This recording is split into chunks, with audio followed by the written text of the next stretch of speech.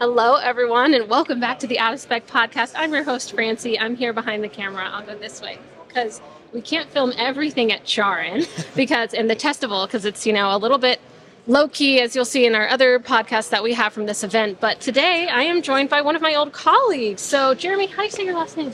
Bibeau. Jeremy Bibeau. I thought it's the best last name ever, honestly. Thank you. Jeremy Bibeau. And you have another Jeremy in the back there that people might recognize from another recent EVgo interview from the podcast where Katie and Jeremy really dived into, basically where EVgo is today. They were at the LA Auto Show, which they always are, y'all always are, but now we're at a different event that is so different from the LA Auto Show, I gotta say. Yeah, so we're here at the CharIN Testival, which is super important. We work on interoperability between various EVSEs or charging stations and all sorts of electric vehicles. There's pre-production vehicles, there's existing ones, vehicles with new software, just anything that we can test to make sure that charging is as seamless as possible for drivers. That's what we're here to do. Okay, cool. So you focus mostly on interoperability, am I right? Okay, so what does that mean? Yeah, so interoperability is a term that basically means that any EV should be operable with any EVSE.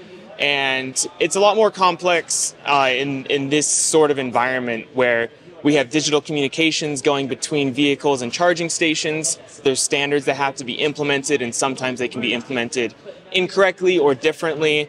And our goal here is to just make sure that everything is interoperable, that no matter which station you plug into with an EV, it's going to charge the way you expect it to. Right, because EVgo, really wants electric for all. So that exactly. means that if someone pulls up to your stations, you want them to be able to charge. So that's what interoperability means. Is there, am I right in thinking that there's also another sense of interoperability in other parts of the industry that you experiment with today, or is it mostly focused between the EVs that pull up to your station and plug in and EVgo? Yeah, there's other types of interoperability. One, for example, is different charging companies being interoperable with each other. There's roaming, which is a topic that a lot of people focus on. Interoperability also is very important with plug-in charge, which, if you're unfamiliar with the term, it basically allows people to plug in, payment is authorized, and it starts charging without you ever having to swipe a card or press an app or anything like that. And so there's a lot of moving parts in that needs to be looked at from all players in the market. There's, people from the charging station companies and the vehicle companies, but also people who manage PKIs or different roaming platforms. There's so many different players in the market, and we all have to work together to make it work. Very cool. So you mentioned plug-in charge, but does EVgo do plug-in charge, or do they only do Auto Charge Plus? So we currently have Auto Charge Plus deployed on our entire fleet of chargers, but we're working currently on getting plug-in charge to be available for more people. It'll be really great for a lot of the new cars on the market that are going to be able to support ISO 15118-2, which has plug-in charge. And so that's one of the big things we're working on here, is making sure that that works with as many vehicles as possible. Right, because Auto Charge Plus is different in the way that it uses the MAC ID. So basically, when the car plugs in, that's how it identifies it, so that you can authenticate the session and you can just start charging when you plug in, which is quite different from plug-in charge, you'd say? Yeah, so it's plug-in charge uses certificates, which is similar to what the internet uses for security. And it's just another way to be able to authenticate without someone having to identify themselves externally. And so they're very similar in the way that they operate. Everything that goes on behind the scenes is very different, and we want to be able to support both ways. Yeah, very cool. I think you explained that pretty well, briefly as well.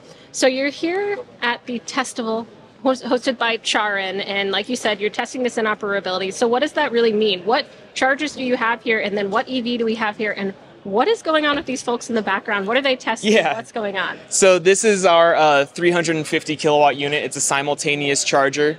You can use both connectors at once on different vehicles. And currently we're testing with a test system that is really important for interoperability because they help us to identify problems.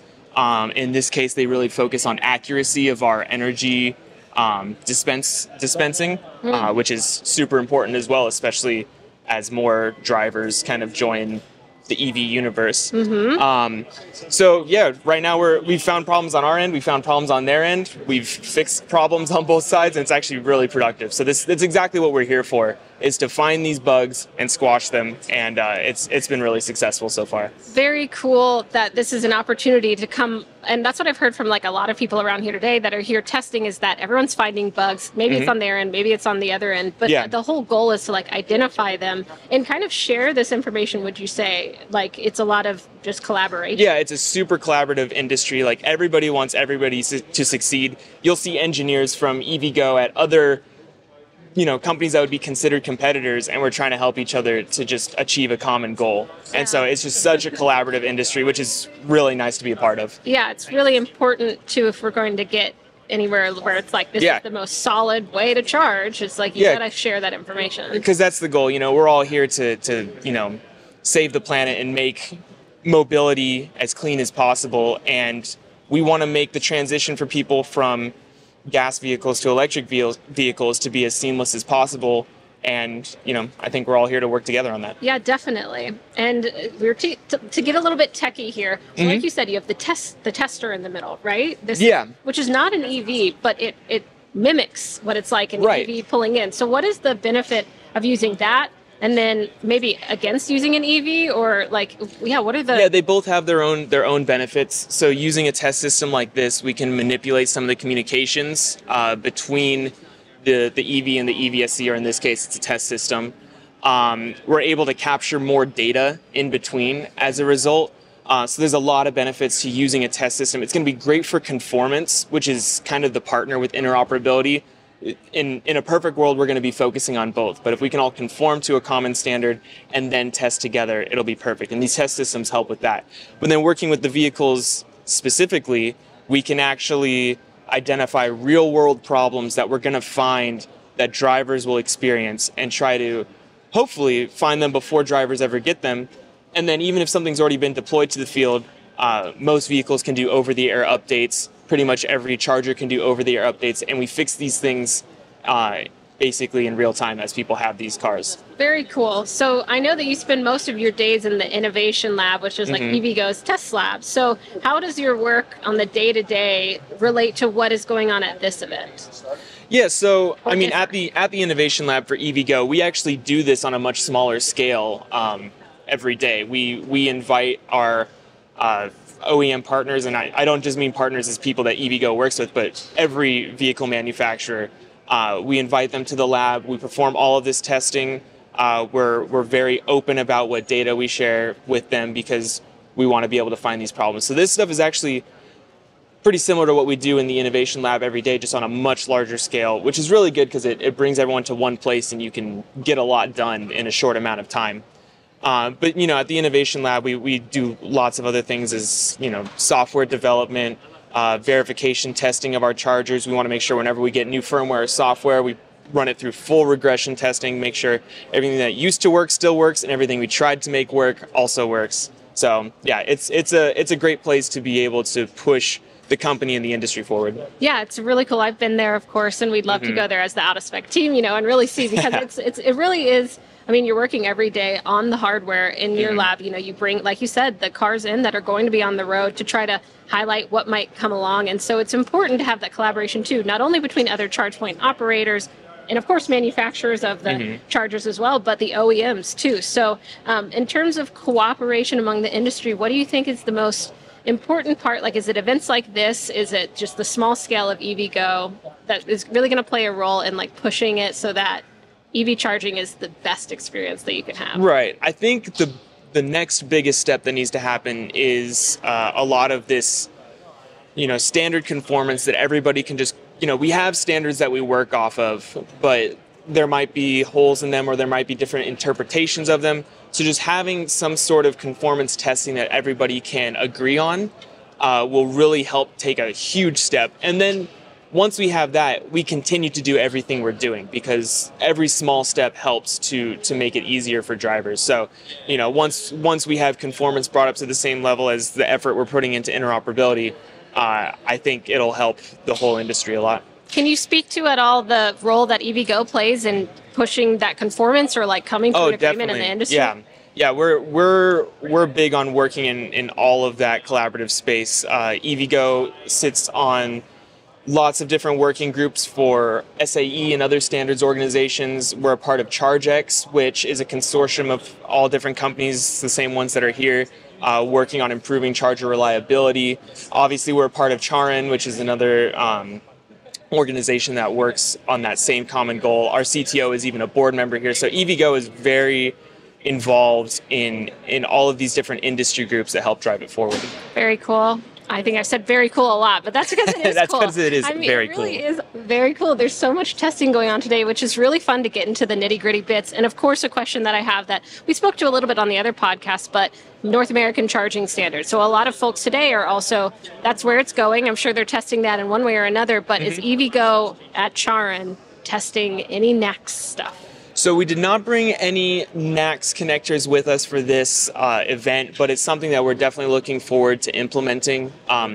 Obviously, the vehicle manufacturers have kind of all moved in a wave towards that, and EVgo has always been connector agnostic. We want to bring charging for all. We don't necessarily want to push just CCS or just CHAdeMO or just NACS. We want to be able to support every driver.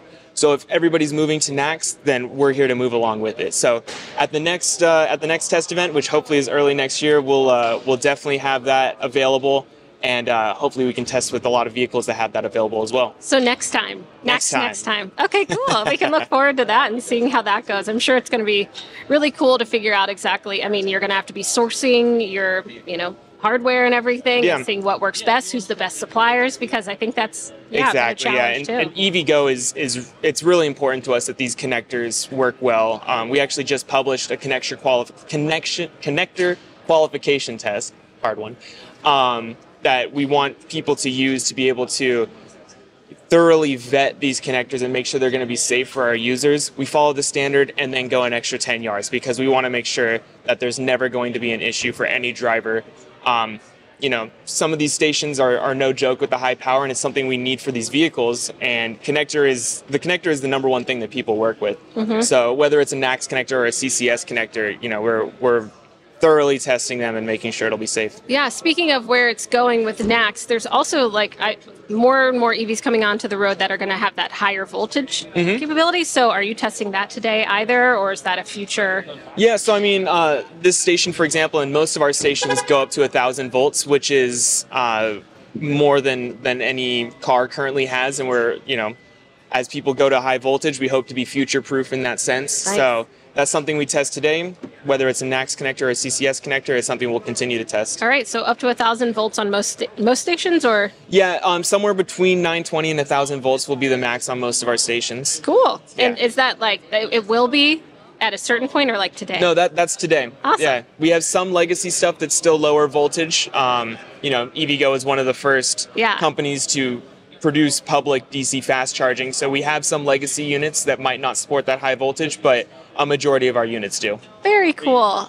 So yeah, thanks for giving us a brief. You can see that now better, that tester over there, which is really cool. It's just a transportable test device for this really large hardware. So you don't have to have an EV, which is cool. And it's cool that you can manipulate it and really test around with what you're looking for. And this one in particular is one of their main goals is to make sure that there's accuracy in the metering, and that's to make sure that drivers are paying for what they're actually getting.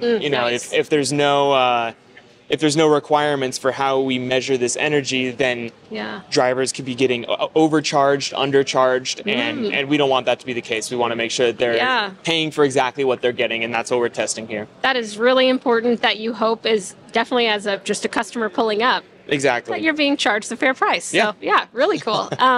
From today, what have been, or the week, I guess you were here yesterday as well, but do you have any big highlight or low light, or both? I would say... What's your rose and your thorn?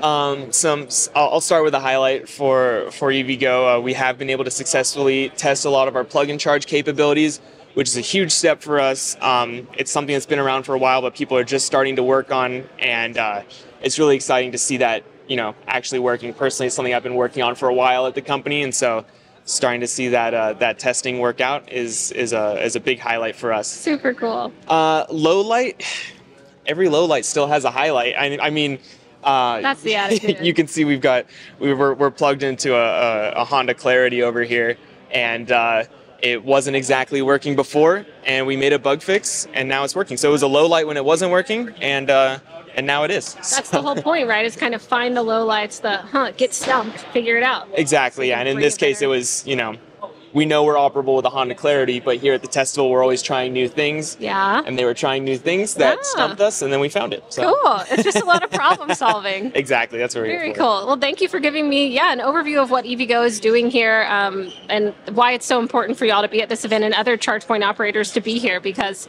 there's always more iterations, more problems to solve to make sure that if it arises, it's being addressed like before it gets to the customer. Yeah, basically. before it gets to them. Yeah, for the customer, we want this to be easier than filling up a gas tank. So, is there another event like this coming up before the next CharIN that y'all will be at, or is this like the test event? This is kind of the test event. There will be other smaller ones that people are a part of, and of course, we're always bringing people to the innovation lab. Yeah, I know there'll be a few more of these next year that CharIN will put on, and EVgo hopes to be there and continue to push this forward. Thank you so much for your time. No problem. It's cool to see you in Cleveland, Ohio. Usually I would see you at the LA lab. I know, yeah, it's a little colder here, but yeah. Quite a bit colder. So thank you, Jeremy. It was really awesome to see you and speak with you. And thanks for joining us on the Out of Spec podcast. No problem. Anytime. Thanks, everyone, for tuning in. We'll see you next time.